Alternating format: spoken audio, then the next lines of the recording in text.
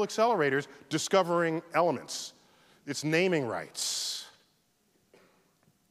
Other naming rights, let's go back a little bit. September 11th, 2001, day we all remember. This happened 4 blocks from my residence. These are camcorder shots from my window. This is the North Tower on fire. The South Tower had just been hit about a 20th of a second before this frame was taken. You can see a piece of it punching out and the shadow of that. This is before the atomized fuel ignited, so it's really just the kinetic energy of the ship coming through. If you've never been to New York, just so you understand, this black building on the left is a 50-story hotel, all right? And the towers are 107 stories each.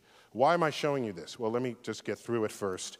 So the jet fuel ignites, creates a deflagration wave, and there it is engulfing the entire, and that's the remnants of the plane and people and everything else, office, furniture coming out the side. Within an hour of that, the towers are just gone, all right? And this is the dust cloud that came after it. So this is the street on which I live. So this is 65 minutes after it collapsed. And so this is going on.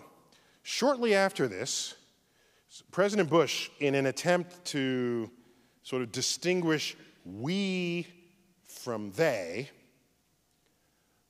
utters the following sentence.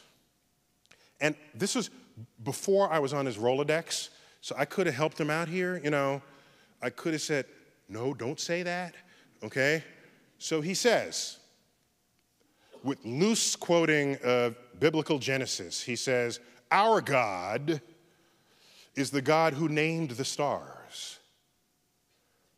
Now, first of all, it's the same God, okay? God of Islam and God of the Old Testament. It's the same. Allah is the same as the God of the Old. It's the same. So hold that aside for the moment. Hold that aside. What he did not know is that of all stars that have names, 2/3 of them have Arabic star names, okay? Now, I don't think that's the point he wanted to make. I think he didn't quite get that. And so, you know, here they go. I mean, it just goes on and on and on and on. Not all stars have names, but 2/3 of those that do have names have Arabic names. There we go. Okay? There they go. And you might say, well, how did this come to pass? Where did that come from? What was going on? Because if you think of the Middle East now, and it's not where you're not saying, hey, these are folks naming stars. You go back 1,000 years, Islam, 800 to 1100. In that period, which is generally called the golden age of Islam, of Islamic science, golden age, there was no greater golden age in the history of the world before or after. When you look at the sum of advances that came out of that period in Baghdad, algebra was invented in that period. Algebra is itself an Arabic word. Algorithm is an Arabic word. Our numerals are Arabic numerals. You ever wonder why? You ever stop and think why they're called Arabic numerals? In that period, mathematics took great leaps and bounds. Agriculture, engineering, medicine, navigation. Star maps were made to assist navigation. Astrolabes were crafted. Then it all stopped. It ended. If you're a historian, typically you focus on history as marked by changes of kings and leaders and wars. That's the lens through which many historians look at the past. And so if you ask people, they'll say, oh, the Mongols sacked Baghdad, and so that's why it all ended. If that were the only force operating, then later, when the Islamic culture rose, you would still see this tradition of scientific innovation. But it has not recovered. It has not come back at all compared to what was going on in that 300 years. And what you do is you read the writings of Al Ghasali, who is a Muslim cleric, and he was to Islam what St. Augustine was to Christianity. What he did was he taught you how to be a good Muslim. He taught you how to read the Quran and how to obey the commands, because back then people were just interpreting it for themselves. He came along, he was an academic scholar. He interpreted the Quran. He said, this is how you must do it. First had social influence, and then political and cultural influence, and basically his interpretation took over.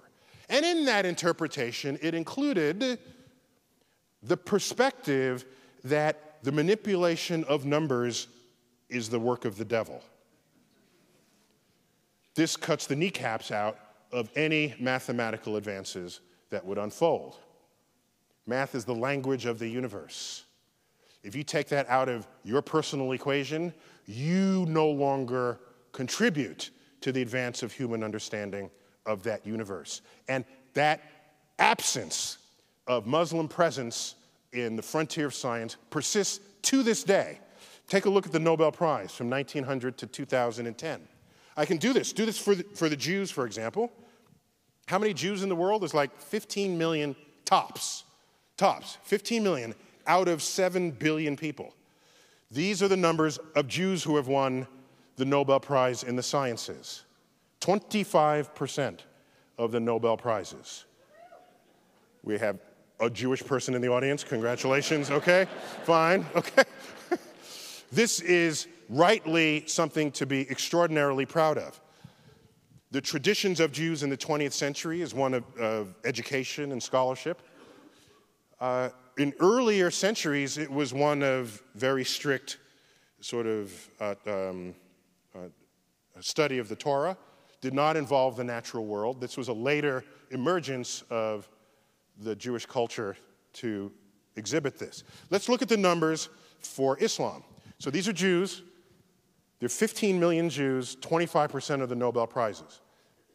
There is 1.3 billion Muslims in the world. These are the numbers. 2.5. Okay, I'll give you 3 if you really want to include economics as a full number there, okay? If you got to give it a full number, okay, okay. Now, for me, by the way, you can analyze this in any number of ways. There are 50 times the number of Nobel Prizes, 1/80th the population. There's 4,000 times the impact. I lose sleep at night with the question, how many secrets of the universe lay undiscovered? Because 1.3 billion people who in an ancestral time would have participated in this enterprise and are now not. That's what I think of as a scientist. Whole populations. By the way, there are other populations that never contributed. I'm not going to them and blaming them. I'm talking about a population that already did contribute. It's in the cultural heritage already. All we're asking is to resurrect it. It has not happened. Okay, that's fine.